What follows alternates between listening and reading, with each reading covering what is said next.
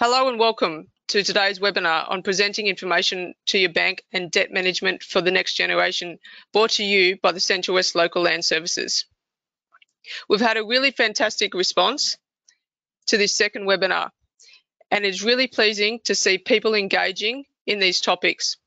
For those of you who are looking for some strategies around negotiating with your bank, I'd really strongly urge you to go to the Central West Local Land Services website and take a look at the first webinar.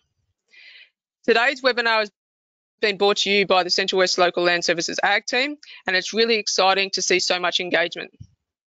I'd like to warmly welcome Brad Sewell from Robinson & Sewell Partners. Brad, in today's discussion, will take us through how to best present our information to the bank and other finance institutions, and ways that we can look at discussing strategies and considerations with dealing with debt management for our businesses as we move and hand it over to the next generation. Before we get into today's webinar, let me do some introductions and run through the nuts and bolts of housekeeping. I have the pleasure of being your facilitator today. And for those of you who I haven't met or engaged with, my name is Wendy Gill. I'm the Mixed Farming Officer based in Forbes. Co-facilitating today in our discussions will be Nerily Brennan, the Team Leader for Ag Services, who is based in Dubbo. If you need any help or assistance, contact either myself or Nerily through text message, or you can give us a call as well, and we will help you with any of the background tech that may need to be sorted out. Nerily and I will be both co-chairing with Brad the question and answer session, and we all look forward to that session, as we've allowed some little bit of extra time to go through some of your questions, which have been really well received in that diversity of that pre-event questions that we put forward to you guys in registration time. Righto, so on the right-hand side of all of your computer panels today, you should see the control panel. So you can collapse or expand this control panel at any time during the presentation using the orange arrow, as you see on your screen now. Earlier today, all participants were sent by myself an email that contained the webinar handout, and there is also 3 workshops within that webinar handout section. These notes are there for you to write your notes on, and also to give you greater context of any of today's discussions.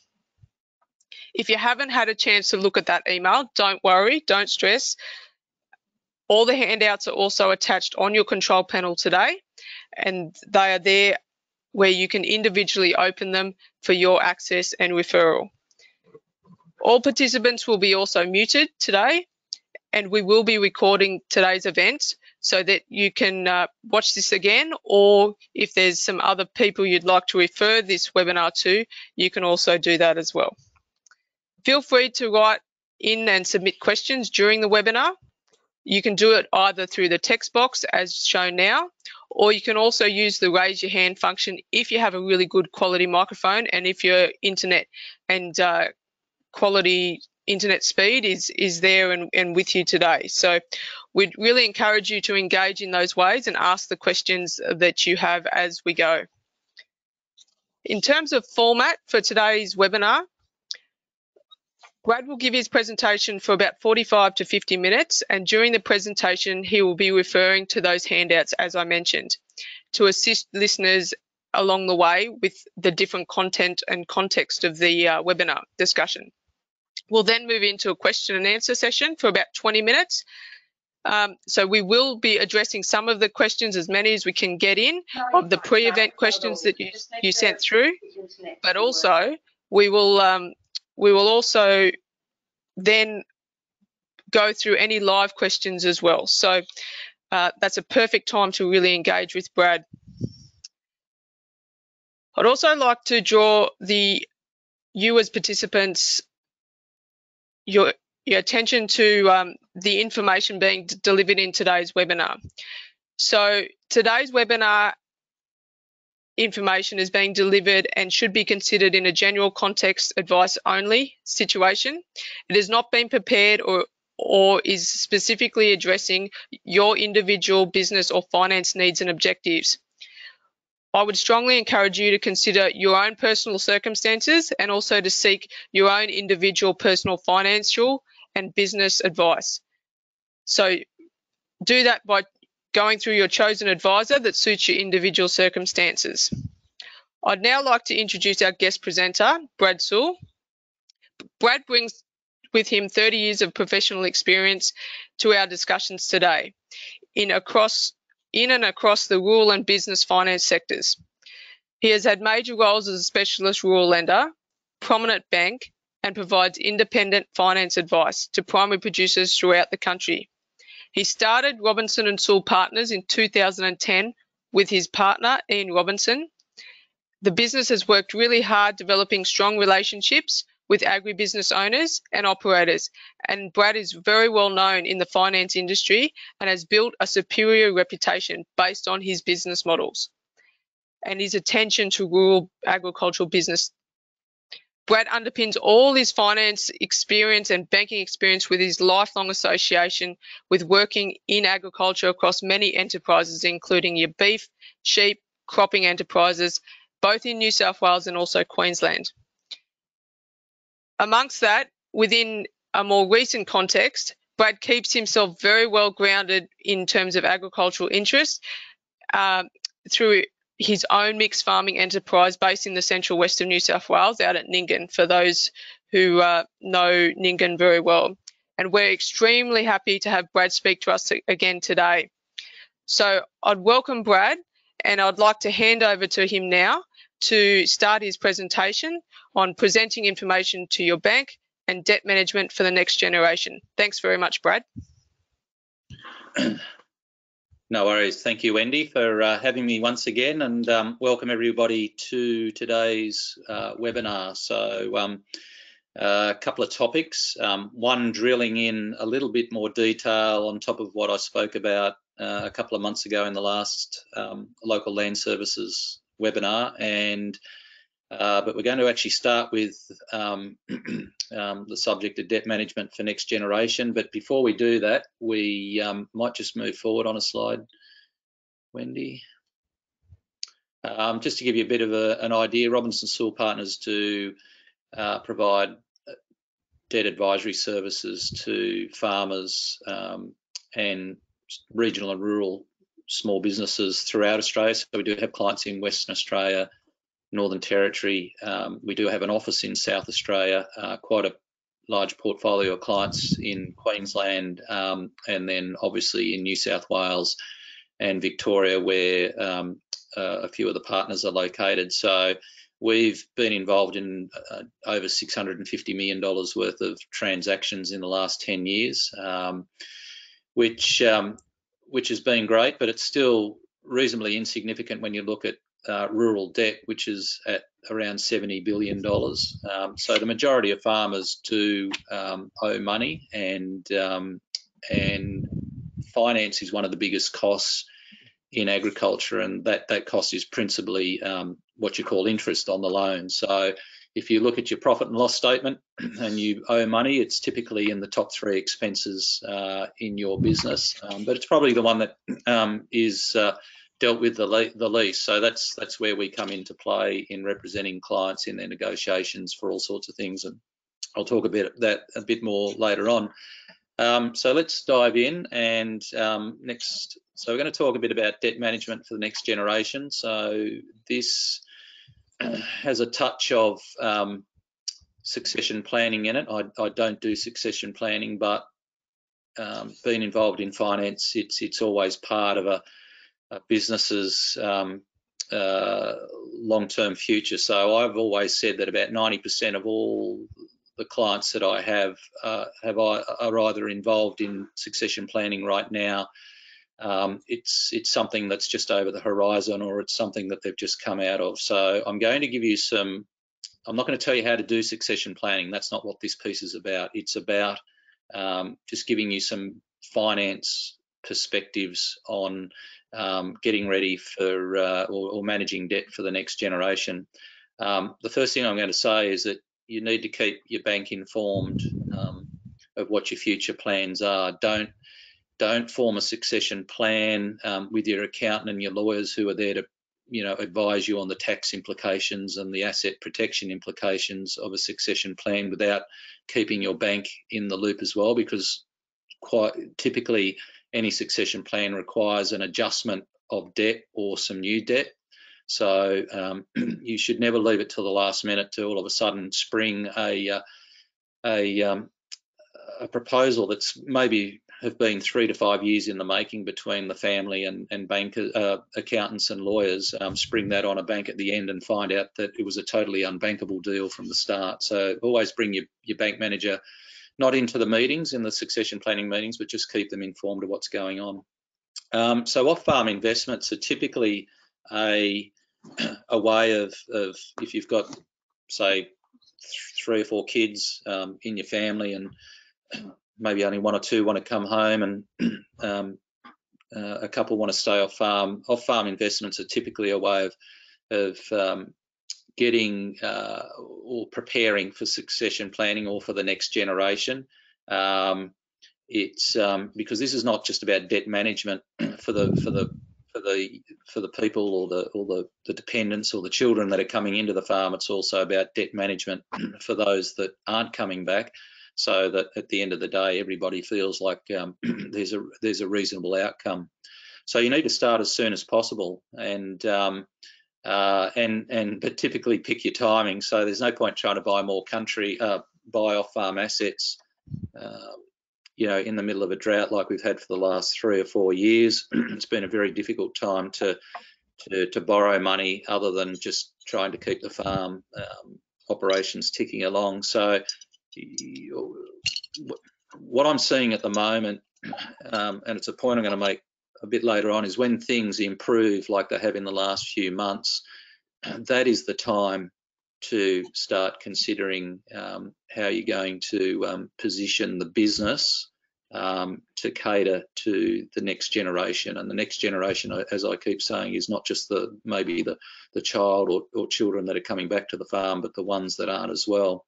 So make sure that when those good years come, that you remain focused on what that long-term outcome is, because as you all know, you don't get many opportunities to have a good run of seasons. They're usually broken up by some pretty bad ones. So obvious examples, share portfolios. They're easy to start with. You can start with as little as $1,000 and work your way up over time. Don't lose heart if you haven't started. I mean, you'll heard it 1,000 times from financial advisors. The sooner you start an off-farm investment, the bigger it gets further down the track. And I've certainly seen some really good examples of families that have got in 20 years ago and just keep chipping away at a share portfolio and now have quite a sizable portfolio to work with in the future. Obviously real estate, buying property, apartments in wherever it might be, Newcastle, Sydney. That's and it comes down to the larger the scale. I typically find the larger the scale of the operation, the more firepower you have to maybe sort of invest in places like Sydney and Melbourne and Brisbane, as opposed to maybe a regional centre. So Newcastle is quite a popular investment area for people in the Central West now. I've been involved in a number of transactions of buying investment properties in places like Newcastle and Wollongong. So yeah, but again, the sooner you start, the better. Just be aware that when you're managing debt for the next generation, it's home loans are actually harder to get at the moment than farm loans, believe it or not. It's and then it's exacerbated by the fact that farmers have been in drought for the last 3 years, and all banks at the moment, it's absolutely black and white. If your income doesn't show that you have the capacity to repay debt because you haven't been generating any profit, then it is very hard to get a home loan, and that's been largely brought about by the drought. The Royal Commission, I mean, it flushed out a whole lot of bad practices that were in the banking industry, but the downside of it is it's created a lot more compliance within the bank, which is by and large good, but it has made it harder to borrow. And now we've got COVID-19, which is actually, I've just noticed in the last probably 2 to 3 weeks, is now starting to have a genuine impact on where banks are thinking the economy is going. I've got an interesting transaction in Victoria, a property that's not a long way from Melbourne, and yeah, we're just some of the feedback I'm getting is that you know, the property markets, or the banks perceive the property market's going to sort of struggle a bit over the next 12, 18 months or more. So it is hard to get home loans, which means it's hard to sort of invest off farm. Quite often the best way to do it is to maybe try and borrow through the farm debt facilities that you've got. One of the traps we need to avoid, and I see it all, I'm seeing it now, is you've got this long-term plan of positioning the whole family or the next generation, whether they're coming onto the farm or not. Your plan is to buy some off-farm investments, but the trap I see time and time again when you come off the back of a drought like we are now, farmers are passionate about farming, and I've got some examples at the moment, they tend to sort of drop the ball a bit on the long-term plan for the next generation and want to buy more rural land, which doesn't necessarily fit into how the next generation is going to be managed. So it's you know, when the hills are green and the crops are firing, it's easy to sort of just want to keep investing in agriculture because that's our passion and that's where we want to be. So just try and remain focused on what the long-term picture is, and ensure that, you know, you're catering to everybody in that next generation, and maybe just not the one or two that want to stay on the land. It's fine to buy more land if that country's been earmarked for a split up amongst the next generation, and I have been involved in some transactions where pieces of land are earmarked for children who actually have no interest in agriculture, but that's going to be part of their intergenerational payout. Next slide, please, Wendy. So distributing assets when it's needed. So dealing with the next generation early actually increases the probability of the deal being fair rather than equitable. And what does this mean?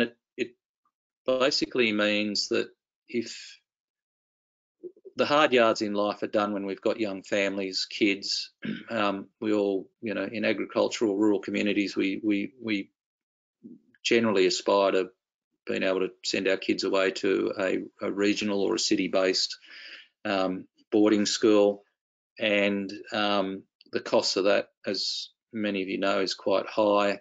You've got the costs of mortgages, etc. So I always believe that trying to manage the next generation or the succession planning early can mean that you get solutions that are far less costly early on than what they are down the track.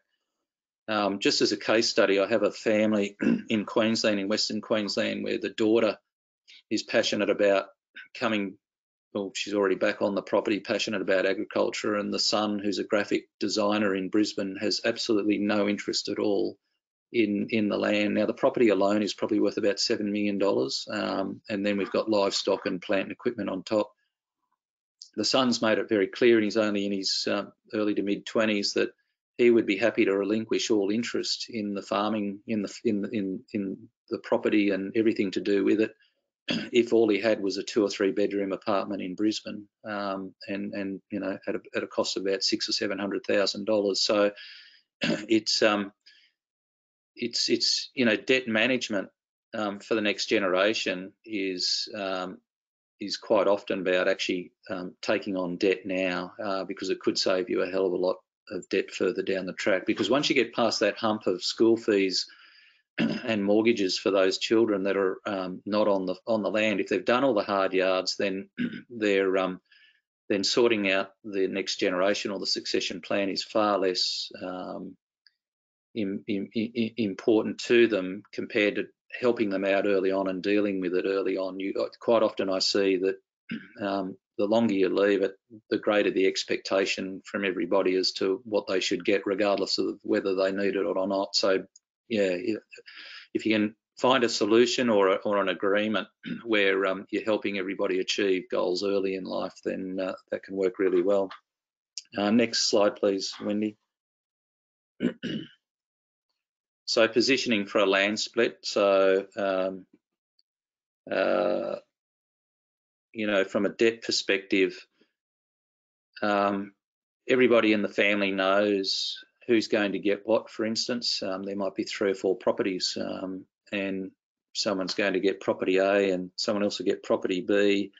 But right now, your bank might have security over all the country, and so it's in your interest to always keep an eye on obviously the value of your land and the amount of debt you have, and if there is an opportunity to release security, i.e. have the bank release a mortgage on a piece of land that's going to go to one of your children or in the next generation, then you should get that done, because the sooner the better.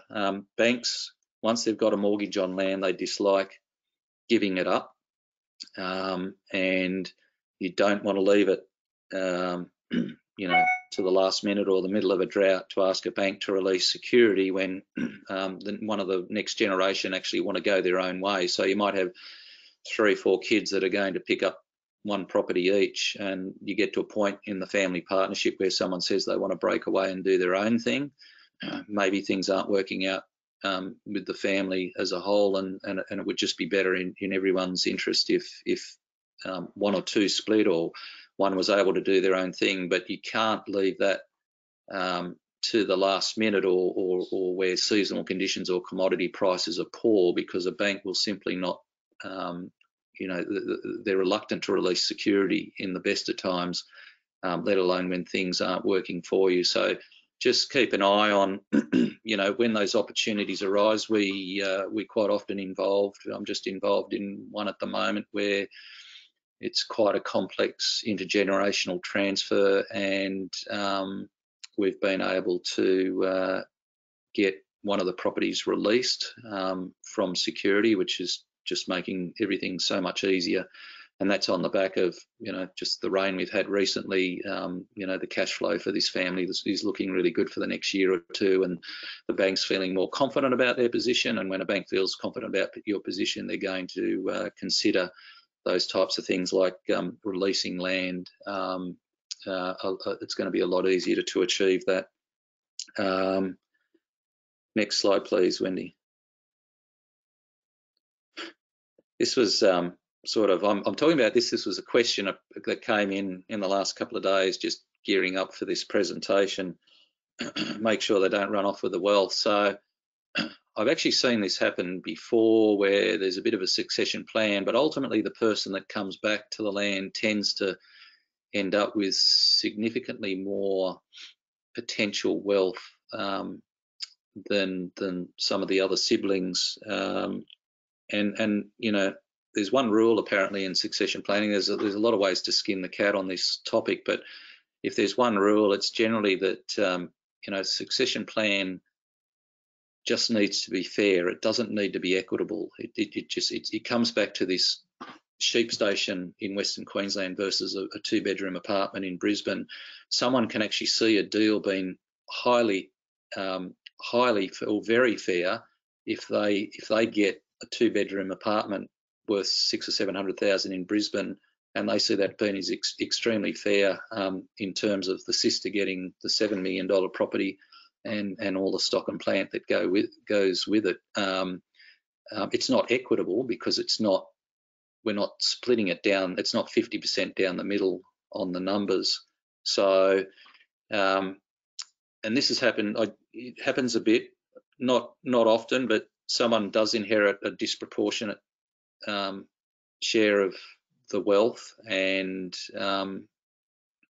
and then thinks, no, agriculture is not for me, and I'm going to sell everything up and literally go to the Cairns or the North Coast and live the high life, and that can leave a reasonably bitter taste in other family members, parents, siblings, because the intent for most families is for a generation to take on the farm and continue to do that, and that's why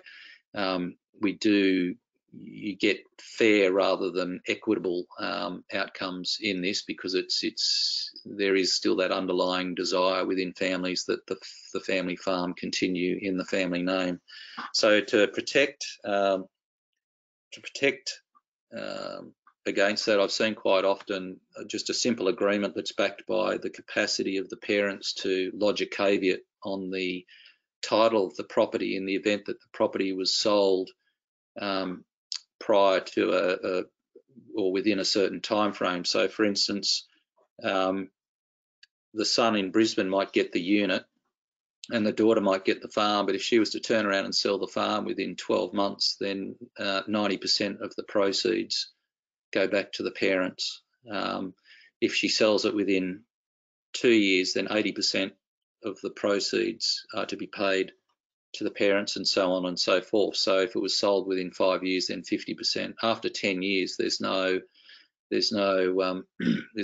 condition or caveat, and that agreement can be backed by what's called a caveat on property, so that if, for instance, the daughter sold that property within 3 years, then the agreement said, well, 70% of the proceeds need to go back to the parents, because the intent of that transaction was that she would continue on with that property for the long term. Then the parents can lodge a caveat on title, and that can actually stop a transaction or a sale going through.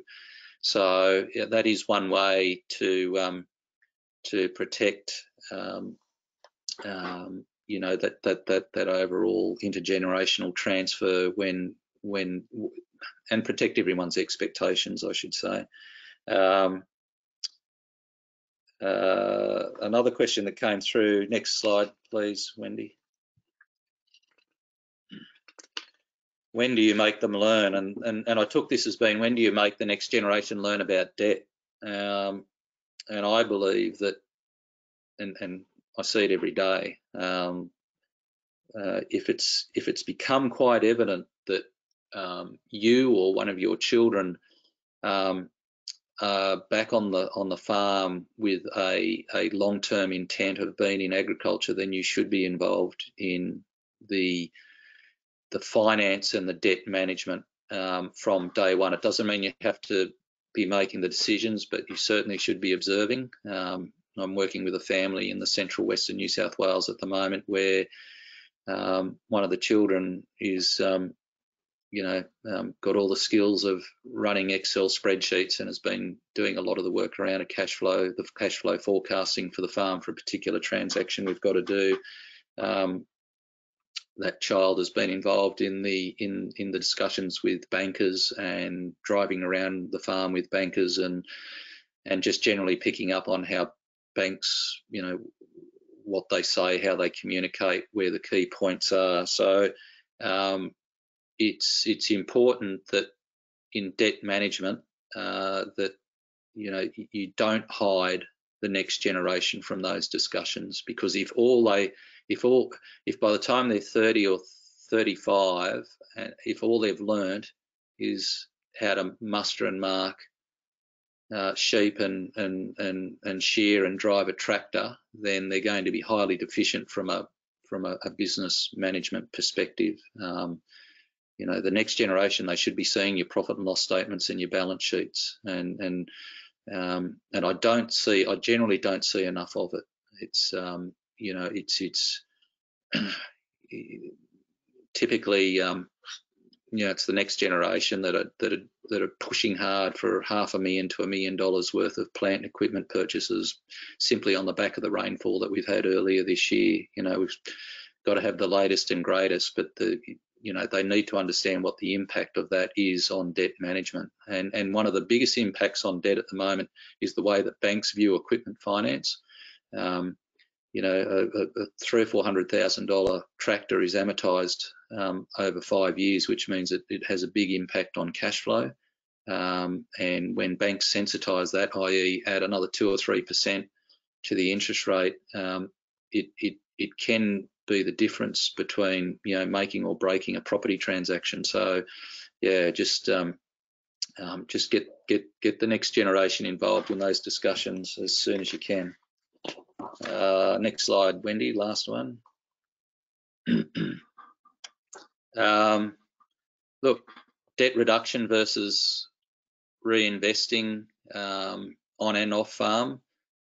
So look, reducing farm debt is good, but it can actually create a bit of an intergenerational issue later on, in that, say one of your children, everybody has a basic understanding of what's going to happen in the future, and the sibling or the child that's working on the farm is used to 80 or 90% equity in the business, i.e. there's not a lot of debt.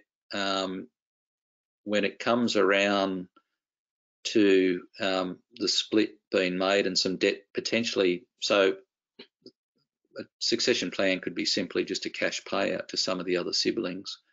But if you're the child that's, you know, working on the farm, and I have seen it, they're very reluctant, having been used to a lower level of debt, to take debt on to pay out siblings. It can work the same with banks. I mean, banks get used to a family being at a sort of particular debt level, and then all of a sudden there's this big call up for debt to move the next generation on, and there's nothing in it for the bank, really. It's more a personal thing, this succession planning. Obviously it has some implications for banks, but if you're in the middle of a drought or a commodity price correction, a bank isn't going to provide added debt to pay someone out, because it's not contributing to the production of the farm at all by sort of having cash go out of the system. So I can assure you, I've seen plenty of it. I've seen a lot of succession plans put on hold in the last 3 or 4 years because families simply don't have the capacity to borrow to deal with it. And that's why you get right back to my first slide, which is the sooner you start dealing with it and maybe acquiring some assets or paying some cash out, the easier it will be down the track. If you leave it all to the last minute and then you're looking to borrow, one, you'll have a sibling or a child who's reluctant to want to borrow because they're used to not borrowing any more than what's traditionally been borrowed, and then you might have a bank that's also reluctant. So look, they're just succession planning. It's a really hard topic, or intergenerational planning is a really hard topic to cover off on. There is 1,000 ways to skin this one, and some of you have agreed with what I've said. Some of what I've said is irrelevant. There's just, but I think if you've picked up 1 or 2 things, that's great. I wouldn't expect you to have picked up much more than that, because it is a highly inexact science, but I've just tried to throw a little bit of a debt perspective on that for you. Rightio, Wendy. Now we're going to move into the next subject, which is, I think, probably the one that most people are probably interested in, which is how to present your information to the bank. Now, if anyone listened to the last webinar, I'm not going to go into too many details on a particular couple of slides there. And you'll need your workbook for this. It's called sample credit paper. Okay, and this is all about knowing that bank managers are stretched. I can't believe at the moment how, like, it is, bank managers are they're really struggling for time. So the reason you need to know that is because there's thousands of farmers out there all trying to present their case to their bank managers, either through an annual review or to buy a property or to do all sorts of things, to negotiate for a better deal, better interest rates. And what you have to do at the moment, which is what we do, is you have to pitch your information to the effect that a bank manager can understand where you're coming from within about 20 to 30 minutes of their time. They've got a lot on at the moment. They don't have a lot of time to sort of sift through masses of paper to work out exactly what you're talking about. So we're just going to work our way through these. So first, next slide, Wendy. And the sample you've got in front of you is pretty much how we do it. I mean, even my most complex deals typically don't go past maybe 4 or 5 A4 pages, because I'm very conscious that bank managers aren't going to give the deals a lot of time. So the first one is the borrower. So the borrower is never, if you've got these papers in front of you, the borrower is never just Mark and Mary Smith. It's you need to specify, especially if you go talking to some potential new banks, full names, the trading name of the business, and the ABN. Sounds simple, but a lot of people do actually miss it. Just by providing the ABN and the company name allows the bank to do a couple of searches in the background. Obviously, your address and your location from the address. You know, all the time, like, you know, I'm doing a job in the Northern Territory. Well, everything's 300 to 400 to 700 kilometres from either Darwin or Katherine, and it's always good to know what direction from the nearest regional centre you are, because bank managers will typically sort of get a picture pretty quickly of, okay, they're 35 kilometres northeast of Dubbo. They'll have a pretty good picture of what the type of country is, and etc. The name of your accountant, your business type, and I kid you not, it doesn't have to be any more detailed than dryland sheep and winter cropping. Or should be probably dryland cropping and sheep and wool production, but you don't have to go into war and peace on the business type there. And just who your current bank is. And it's always good to list who your current bank manager is, because all the bank managers, you know, in throughout Australia on a regional basis know each other. Okay, so if you are putting, say you think your interest rates are a bit too high, and you just want to sort of get a bit of a feel for what's going on in the market, it's good for the other alternative or potential alternative banks to know who your bank manager is, and they'll get a gauge of, and then they'll know exactly what type of relationship you're having with your bank. Brief description. Again, I'm not shortening this stuff. It's you know, we don't write a lot. So it's more about just giving a bit of background. Own and operate sheep, wool and dryland cropping property, 50 kilometres northeast of Dubbo. That doesn't quite match with what I wrote above, but 1,500 acres of level to undulating red loam soil, 85% arable. Banks always want to know how much arable country you've got, and which is the arable countries used for crop and pasture rotations. Mary works off farm as a nurse. Mark runs the farm and does casual labour. The neighbouring property is for sale for $1 million, and this property would fit well into the current long-term goals. So, I mean, you can probably throw another paragraph or two in there, but again, you don't need to sort of expand too much on that. The next one's historical income. So this is where we start getting into saving the bank manager time. So all you need to do is jump into your profit and loss statement in your financials and extract things like the sheep sales, that, you know, how many sheep, or sorry, what was the value of sheep sold in 2018, 17 and 2016, your wool check, your wheat, Mary's wages and Mark's off-farm wages. If you can just summarise that in the table, you've actually just saved the bank manager trawling through 3 years of financials. That would typically take maybe 15 minutes of their time. Again, you're not only competing for the bank manager's time, you're competing against a whole lot of other files that are trying to jostle for a response and a positive interpretation of your business. So historical income is important. You can actually take it one step further. You can create another table that basically says how many sheep you did sell, and then you can actually divide the total number of sheep sales by the number of head, and it'll give you the average price that you received for your sheep. And if you start doing that over 3 or 4 or 5 years, it actually it just creates some good solid information for banks to look at. Banks love historical data. They look for trends. They just like to see a string of historical information that from which they can sort of then determine where you are now and where you're heading in the future. It's very important that you state what your current bank loans are, and what loans you want.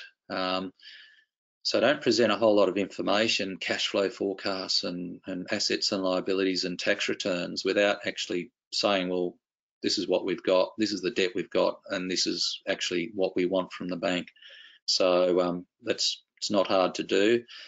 I mean, all of this looks really simple, I know, but it's typically people without really knowing what to give a bank can sometimes give a bank too much or too little. And if you can squeeze it in all on, because of I'm not sure how many of these talks I've given, but a few people have been coming back to me and saying, well, does this credit paper look good? And they're typically around 2 to 3 pages, which I had looked at one this morning for a young couple up at Mossman in northern New South Wales, and yeah, it was only 2 pages, but they weren't a big operation. They didn't have to write a lot, and it looked really good. So specify the sort of how much you need, what security you're offering. Make sure you state that it's first mortgage. If someone else has got a mortgage, a RAA or something like that, then you have to point that out. And what the market value is. Now, market value is, I still find, I reckon in 80 to 90% of cases, farmers are overestimating their land value. Now, a lot of banks at the moment, there's only two that do valuations in-house at the moment, and even then, those internal valuations have to be signed off by a registered valuer. The other banks, the bulk of the banks, are requiring registered real estate valuers to conduct valuations, and yeah, just if you can err on the side of conservatism, it's actually, I don't need to explain why, but it's not good when you over value your property. It creates all sorts of issues further down the track, because a bank might quote an interest rate and you think, geez, that's good, we'll go with that one, and then the valuer goes out and it's, the valuation's 20 to 30% less. That can create, put you into a lower risk or into a higher risk category, which means the loan pricing changes, which means the bank's got to actually readjust its quote, which means all of a sudden it may not be the best deal.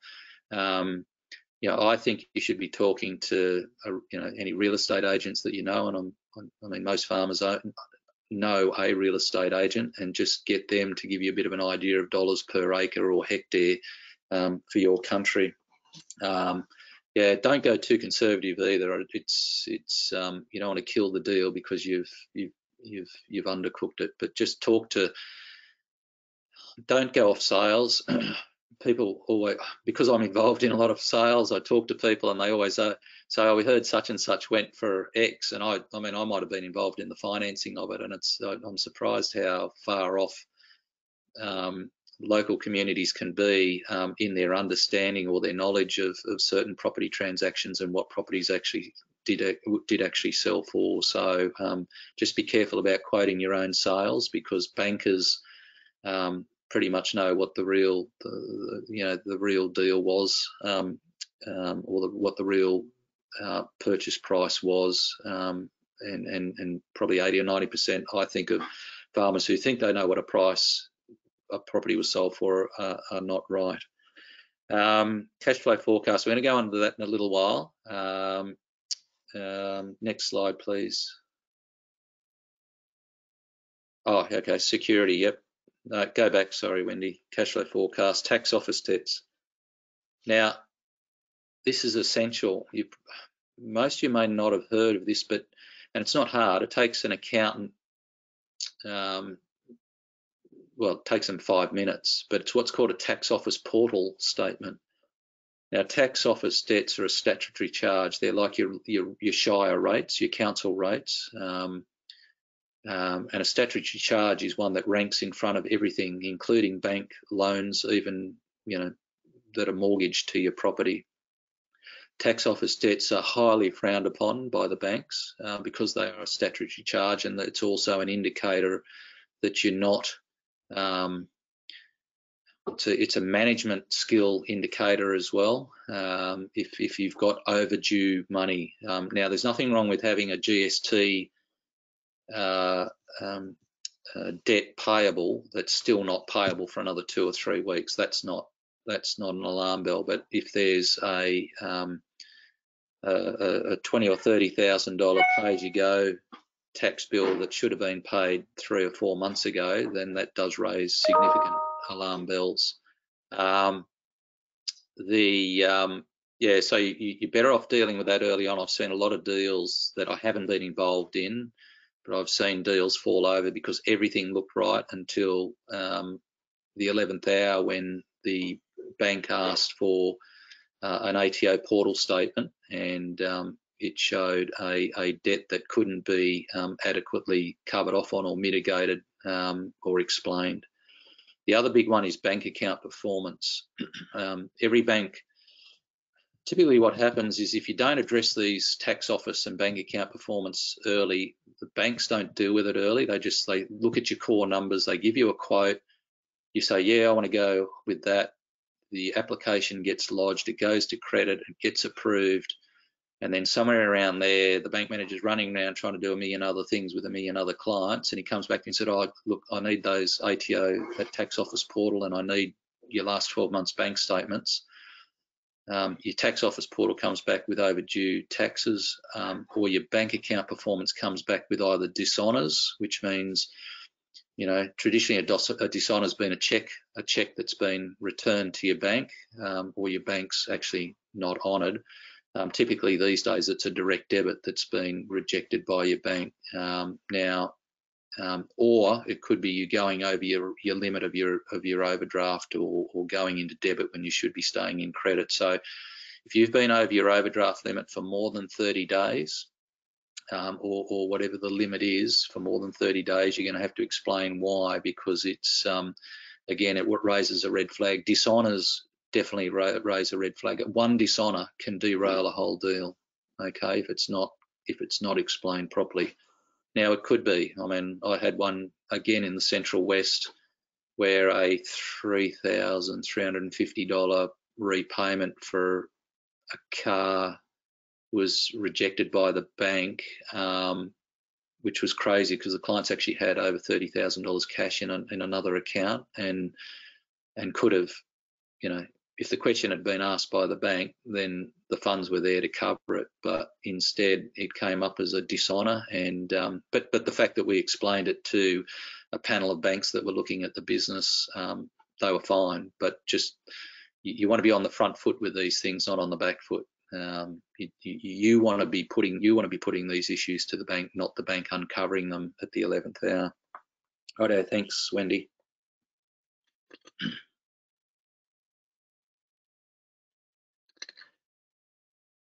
Historical financial performance.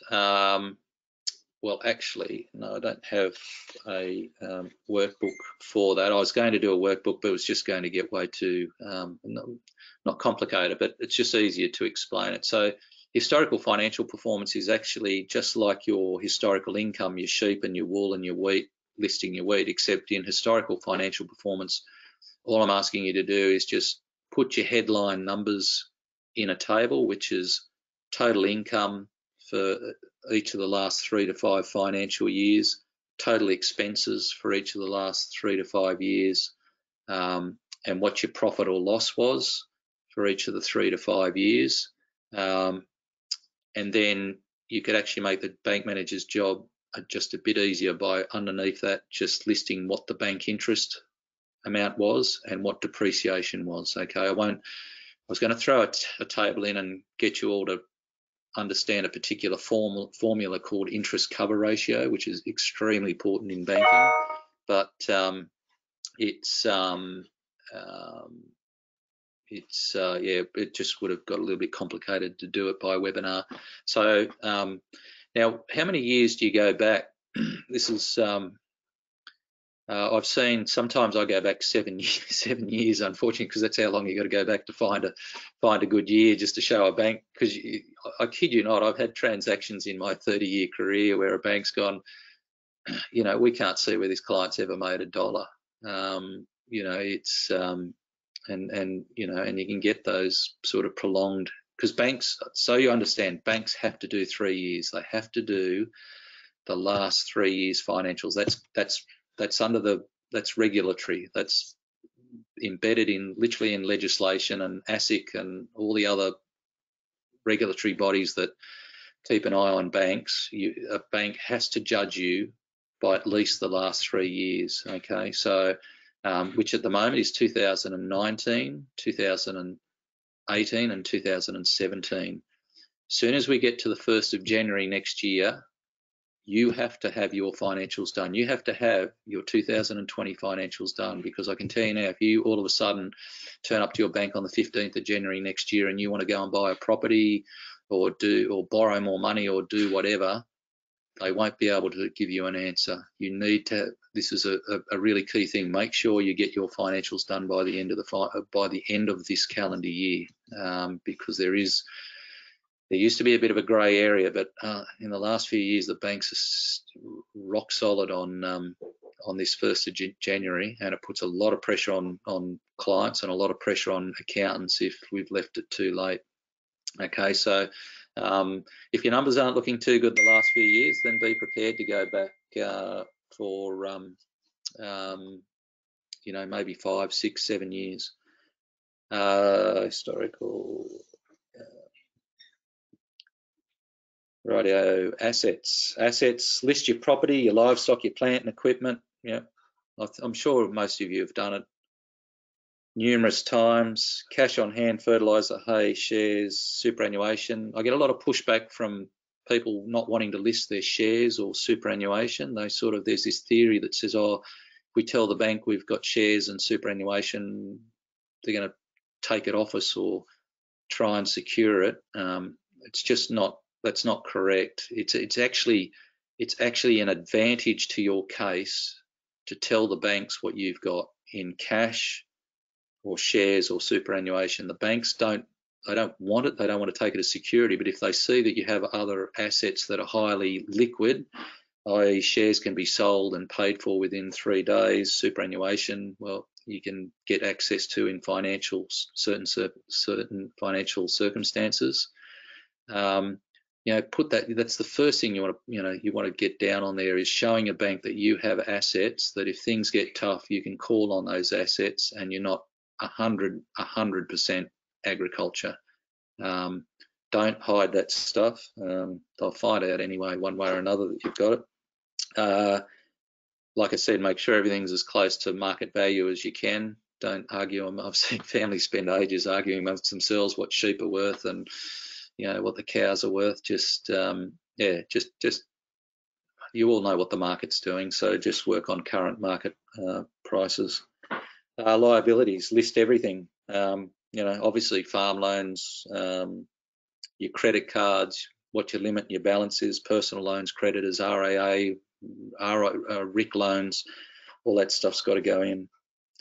And then your equity. So equity's always been an important number. It's really simple to work out. It's basically just, you know, what percentage of all your assets do you own, less your liabilities. So if you've got $1 million worth of assets and $200,000 worth of debt, it means you've got 80% equity. Equity is still really important. It's the simplest thing to work out, but it actually tells a bank gives an idea of how many bad years you can have. So if you really want to be above 60%, that's got to be your target.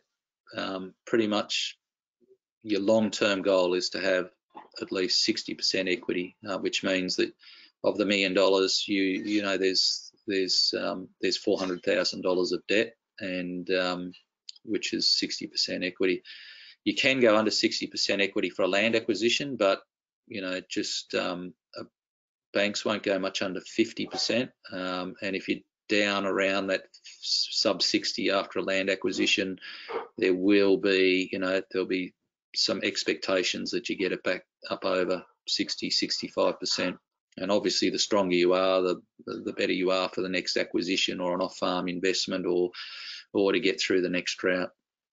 Where are we up to? Next slide, please, Wendy. Just talk about your management skills. Did you go to uni? If you did, what course did you do? What did you do before you became involved in agriculture? Did you work in the trading floor in Sydney and or Jackaroo up in the Territory or down in the Riverina? We both know that with this sample credit paper that Mary's a nurse, so yeah, put that down.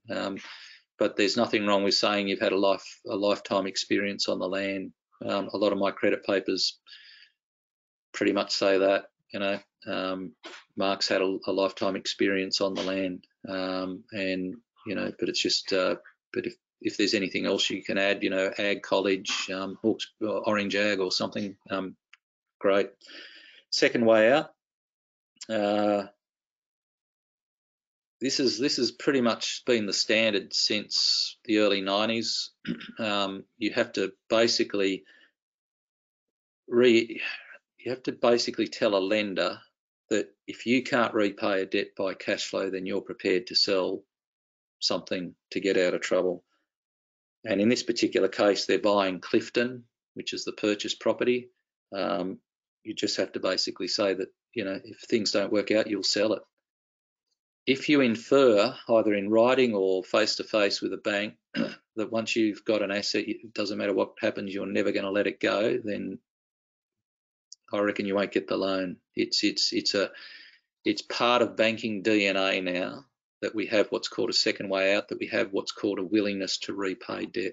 And I don't know how old you all are, but I'm sure there's a fair range. If any of you, I started my banking career in the early 90s when things just went totally pear-shaped and interest rates were at 20%. And it's pretty much in banking DNA that unless you're prepared to relinquish assets in the event that you can't do it by cash flow, then you will not get the finance in the first place. Okay. If you say you're a fifth generation farmer and no bugger it, I'm not bloody selling anything, and the bank can go and get nicked if things get tough. You won't get anywhere. You have to be prepared to and you have to acknowledge to the bank that you're prepared to pay debt out. Our personal risk insurance. It's always one that's generally missed, but it's a bit like shares and superannuation. If a bank knows that there's $250,000 of life insurance and 150 grand of trauma, as in this case study's example, then it takes a lot of pressure off the bank, knowing that if something happened to Mark or to Mary, that the remaining partner has something to fall back on while they're trying to work out the estate and all the issues that come with it.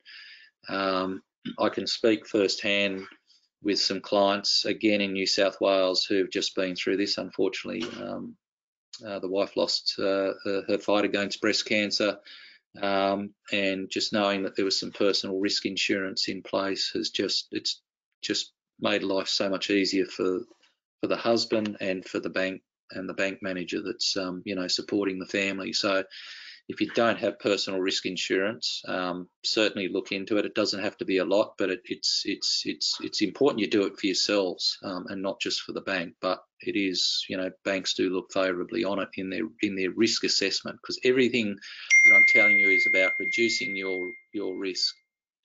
Rightio. So, and the conclusion just has to be simple. The example I've given you is quite often about as much as we write sometimes. This is a well-secured property backed by sound equity, off-farm income, a strong work ethic and a willingness to repay debt. I'm just going to finish because I know I'm about to go over time, or actually am over time. We're going to work on cash flows.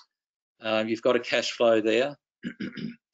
Now, the one you've got actually, unfortunately, would print up on 5 pages. So I've already broken the first rule there. I've sent Wendy another version.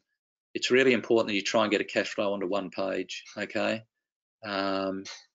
If a manager's got to print up 6 pages and then sticky tape it together, that's not good.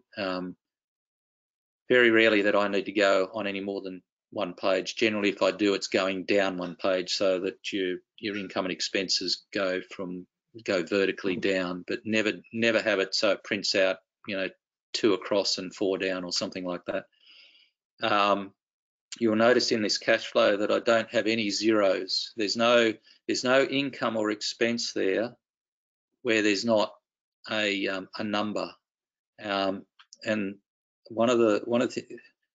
if you had an expense item in there and no number, then all you're going to do is get a question back from the bank. Well, why is there a reason why you haven't put something in there? And you might say, well, I don't need to put dog food in there because we don't actually have any dogs. But it can be, if you've grabbed a cash flow, if you're a grazier and you've grabbed a cash flow Excel spreadsheet off a mate who's a cropping guy, there's going to be a whole lot of lines like chemical and stuff that you're not going to need. Just delete it, because all you're going to do is get questions asked as to why those boxes aren't filled, and for no other reason than they're irrelevant. But credit managers don't know that, so take that out. I see a lot of cash flows where there's no running balance. Basically, the cash flow finishes at that third line from the bottom. So if you can see profit and loss, that's where a lot of clients' cash flows finish. They're actually not.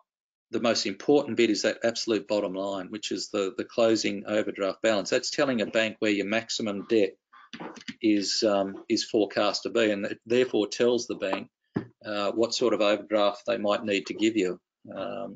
It's make sure you've got that running closing balance. And I mean, I've massaged this cash flow, but it shows that they're running at in debit up until the end of December, and then we get our crop income come in and they go into credit. Banks love seeing overdraft facilities or lines of credit go into credit at least once a year. You can sort of score some pretty good points on a risk profile for that. Doesn't always happen, but and just you'll see the rationale. You've seen income. I've told the bank how I've arrived at that wheat income. Now, quite often people will actually have a separate worksheet, and that's fine. But again, we're trying to save time here. So just if you can fit that into a cash flow, which I've had, 3,000 acres at 0.8 tonne to the acre at $275 a tonne, bang, it's all done, it's all there. The bank manager's not looking for other sheets in the background. And that's about it. I think, have I got another slide? Oh, yep, 20 minutes. If anyone ever wants to talk about anything, just give me a call. 20 minutes, I can usually work out all sorts of things in 20 minutes. If required, we can get face to face for a couple of hours sometime. When I'm out your way, I do travel a fair bit, and the only condition is that if I come out on farm, I get a cup of tea, and that's about it. But look, thanks for your time. I'm sorry I've gone over time a tad. We can move pretty much into Q&A if you like, Wendy. I'll let you drive that, and hopefully you've all got something out of it. Thanks. Thanks, Brad. That was a really informative presentation and a lot of detail there for our participants today. So as we head towards this question and answer session, if there's any further questions that our participants would like to put into the text box at the moment, now's your time to do so. So while we're just setting that up, I'd also just like to bring to your attention, for anybody that is joining us today, at the end of this webinar there will actually be a quick 2-minute feedback survey, and that feedback is feedback both to Brad, myself, and also to the rest of the Central West Ag team about your thoughts on today's webinar, the topic, or any other future webinar topics or events that you would like to see covered. So those feedback comments are really important in shaping some of our direction, and certainly that's how this second webinar came about, because of the feedback from the first webinar from our participants and producers that joined us on that one. So that'll just launch automatically straight after this webinar for those participants. If you do have to duck off, or if you are listening to this as a recording, there is that opportunity as well that that feedback component will also be linked to this recording as well. So if you do need to go, that will be received with the recording about 1 o'clock tomorrow, about 24 hours after this event today. So really appreciate anybody that takes the time to do that feedback. So we'll move into question time right now. So Brad, I'll just I'll kick off with the first question for you. We've got a question sent in by Lucy. Lucy asked, as a next gen, how would she go about approaching a bank to borrow money to buy out her parents in that sort of intergenerational succession changeover? Yep, thanks, Lucy. Oh, geez, I have given a talk specifically about this.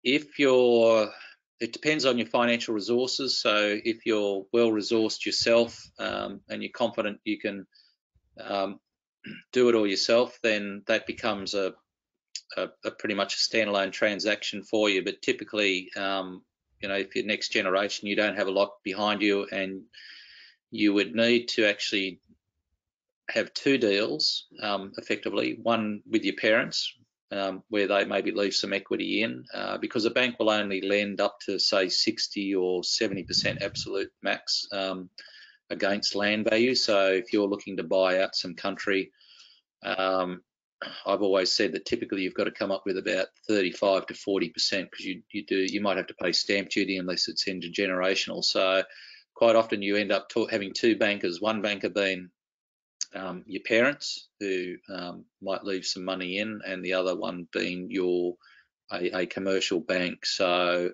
it's best that you do a deal with your parents first and say to them, well, look, I can pay you 10% cash of what I want to buy from you. Would you be prepared to leave, say, 30% in, and organise that on commercial terms? And in my young farmer presentations around New South Wales, I cover off on this topic in some detail. So make sure you get to one of those. And then once you've got your 10%, mum and dad's 30%, which is 40%, then you can go down and sit down with a bank with a proposition presented just the way I've explained to you then, and see if the bank will come up with the other 30 to 35%.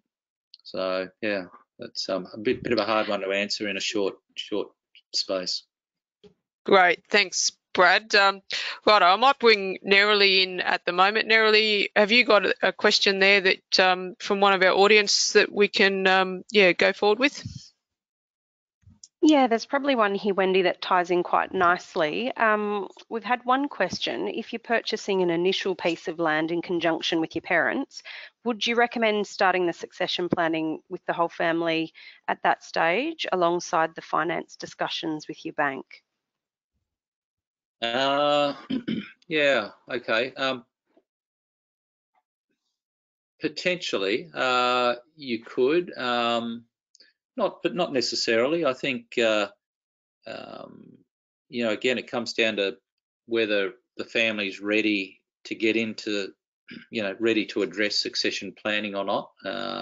Maybe if there's already been discussion around it, by all means, use the property purchase as a catalyst for having that broader succession planning discussion. Just be aware, though, that the only thing I'm concerned about is you're starting to open up two fairly major transactions or projects. So one, you're trying to secure a property purchase, which in itself can burn up a lot of time and energy, and then if all of a sudden you sort of try and create a succession planning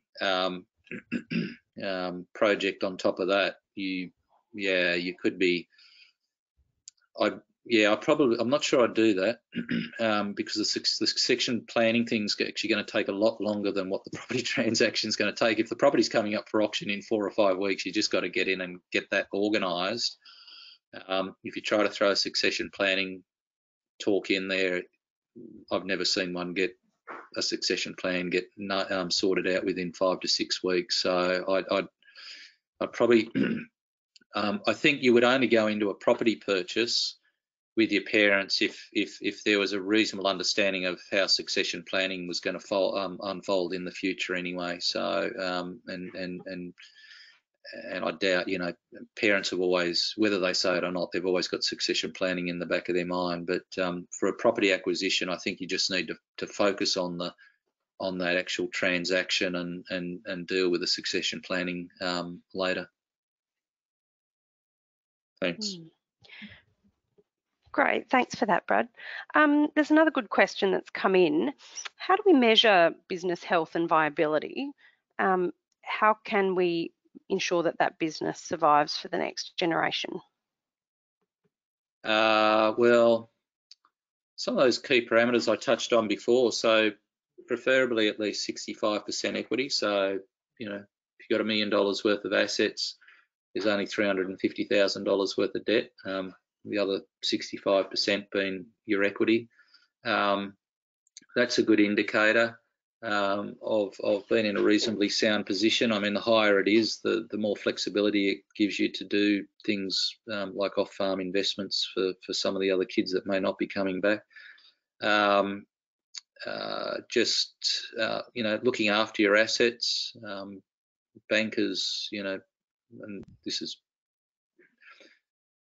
whenever I drive onto a property, because I was a bank manager for 20 years, you do tend to start judging, you start judging an operation right from day one, from driving on and looking how a property, whether it's well maintained or not. So, you know, just looking after your equity, maintaining good relationships with your lenders, maintaining your equity levels. I mean, you know, obviously trying to run profitably.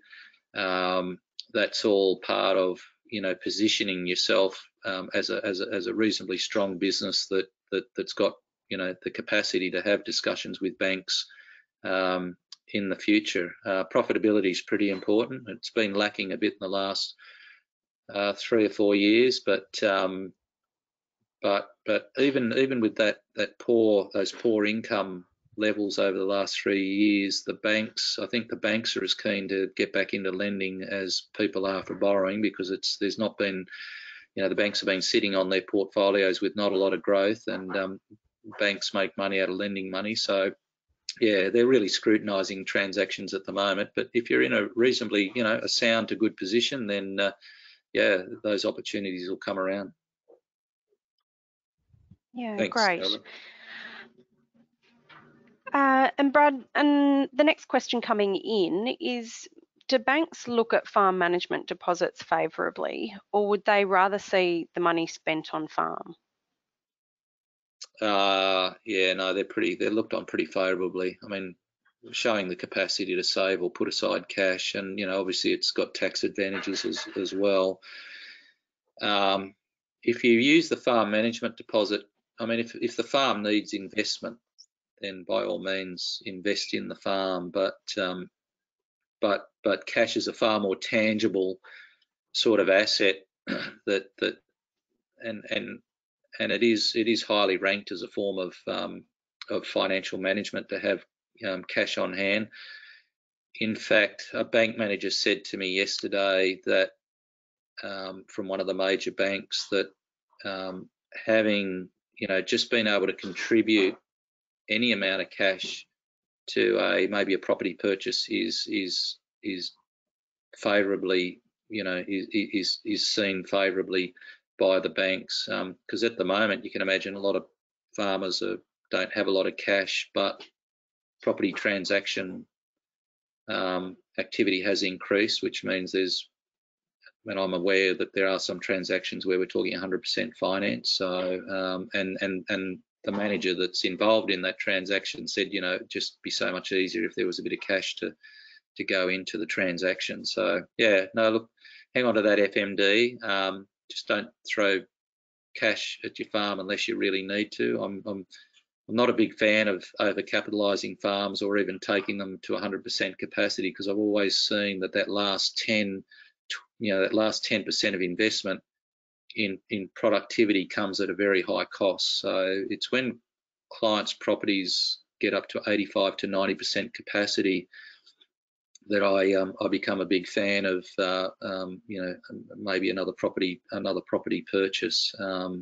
But yeah, no, FMDs are great. Hang on to that if you can, and the accountant advises that you do that. Thank you. Yeah, great. There's been another question come in, and Brad, I'm not sure if you're able to see the question in the panel because it's got a bit of detail to it. It might be easier for you to answer. Right. So someone's having trouble convincing their parents to talk about succession. Yeah. They personally have some cash involved and some shares. They're in their mid-30s. What's the best way for them to go about asking the bank for money, can they, to purchase a portion of the parent's place?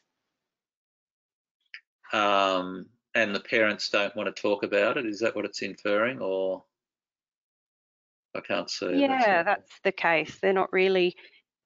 Oh, sorry about that. So they're having trouble convincing the parents to have that succession planning discussion. Yep. So Right. they've got some money in cash and some shares. They've got some cattle themselves. Would they be in a position to go and ask the bank themselves to purchase a portion of the place? Yeah, potentially. If they can't have the discussion with mum and dad, maybe just start with the bank and say to the bank, what would you know, to what extent could the bank support a transaction? And then there's going to be a shortfall. There's no doubting that. Once you're aware of what the shortfall is, then you put a deal. You basically sit down with your parents. So part of the talk I give with young farmers is about how to sort of approach this. And quite honestly, the key to is that it has to be on commercial terms. I mean, I just, to walk in and have an expectation that your parents are going to cough up cash or equity without any sort of commercial terms wrapped around that is just generally doesn't work. So find out from the bank what a bank would be prepared to lend to. A bank might only want to go to 50 or 60% max. Doesn't matter what it is. Once you know where the shortfall is between your cash, you sit down with your parents and say, look, I'd like to buy the family farm or part of it. I'm $300,000 short. I'd like the bank will give me 60%. I've got 10%. I would like you to leave 30% in. I'm going to pay you interest on that 30%, similar to what I'd pay for a bank, and I'm going to repay it over 15 years. So it's on commercial terms. You're actually treating your parents as if they are a bank as well.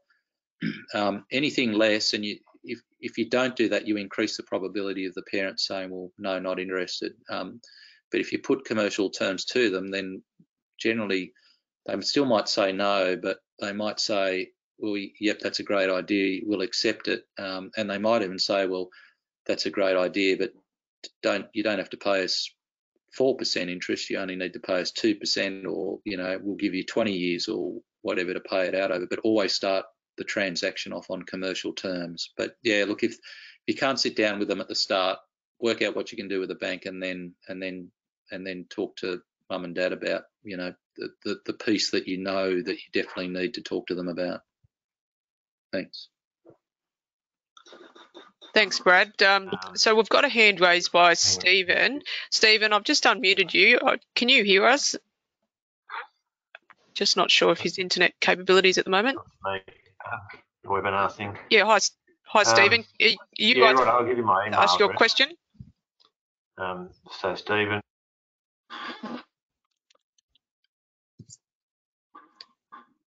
Yep. Yeah, he seems to have dropped out there. So, Stephen, if you like to maybe type your question in there, I know you've had your hand raised a little bit. I just seem to be seeing that your internet connection's not strong enough at the moment for an audio. So, Brad, the next type of question coming through is, what would you consider is a healthy equity level? Yeah, look, that 65% plus, Wendy. As I've indicated a couple of times, I think that's where the banks are looking for. That's the starting point for any assessment, be it property purchase, renegotiating your interest rates, succession plan.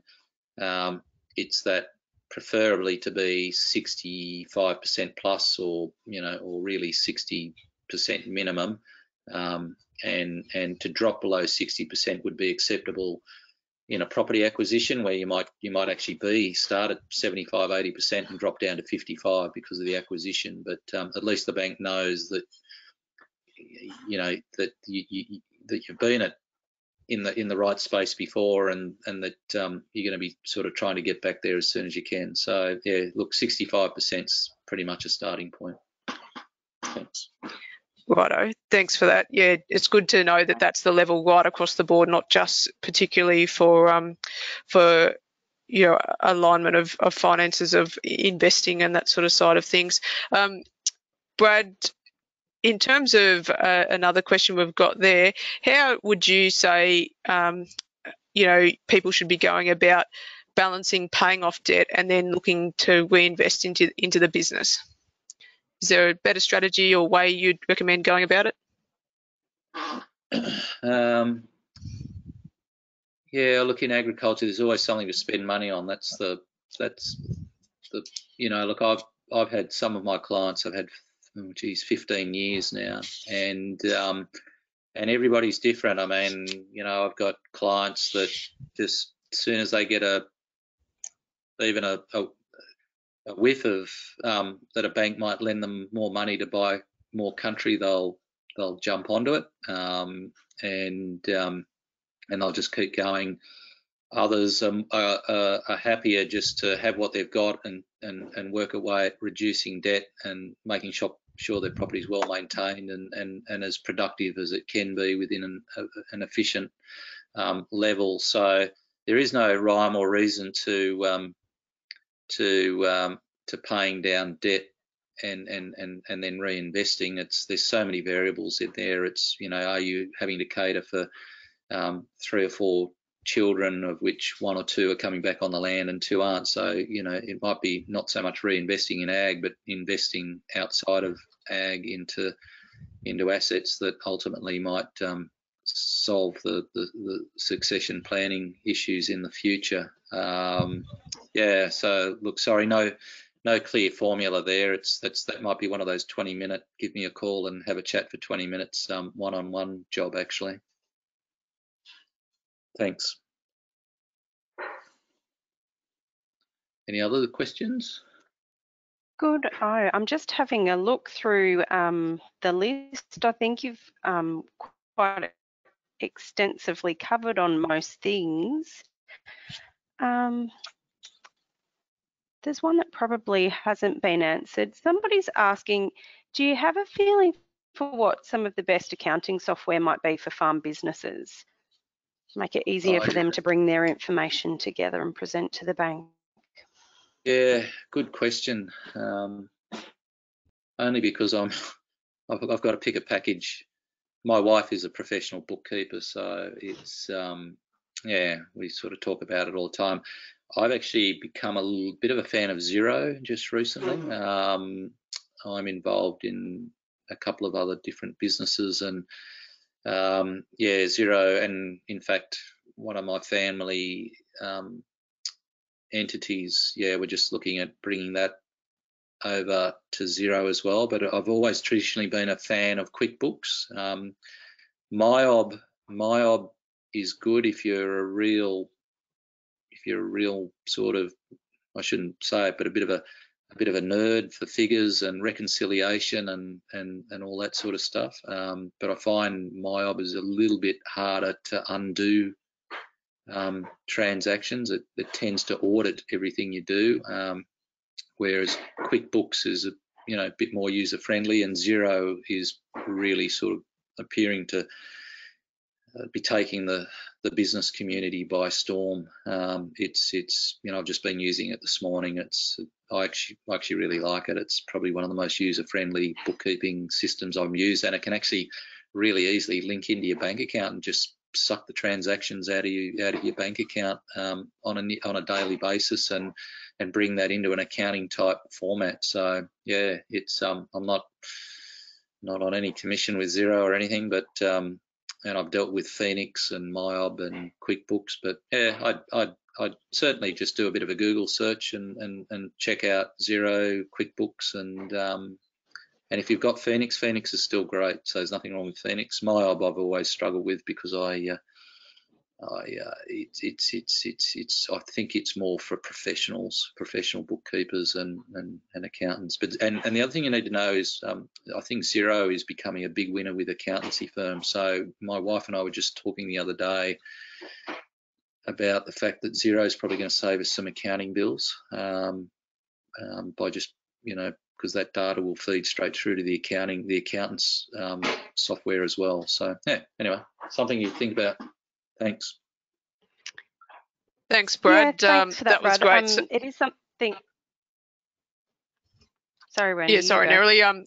I think that's probably about as much time as we can stretch out the question and answer time for, and particularly getting your thoughts there on that accountancy programs and software is, I think it's a common question that we all grapple with about what's the best to use and sort of what's out there in the realm of different programs. So thanks for your thoughts on that.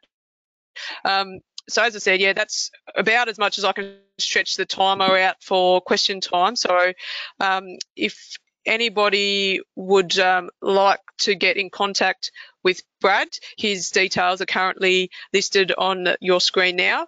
And also if anybody needs to contact myself in terms of the following up from today's webinar or a component of the webinar, you can also certainly contact me as well.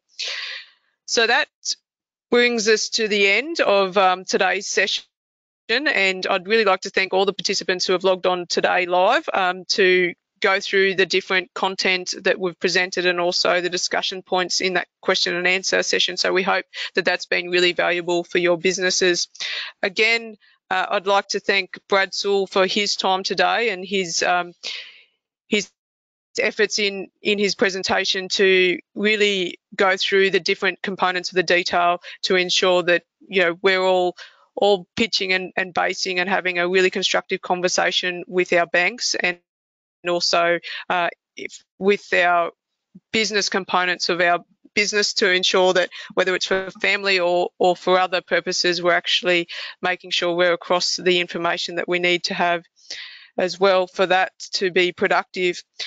I'd also like to thank Nerily Brennan for her assistance in co-facilitating and running that question and answer session. I think that having that additional time has really paid off in ensuring that we've definitely covered a very diverse range of question types from all sections of the audience today. So thank you very much to you both. I look forward to hosting and engaging with all of our audience today in future Central West Local Land Services events. So until next time, I will bid you having a great day and make sure you all stay safe. See you next time and thank you very much.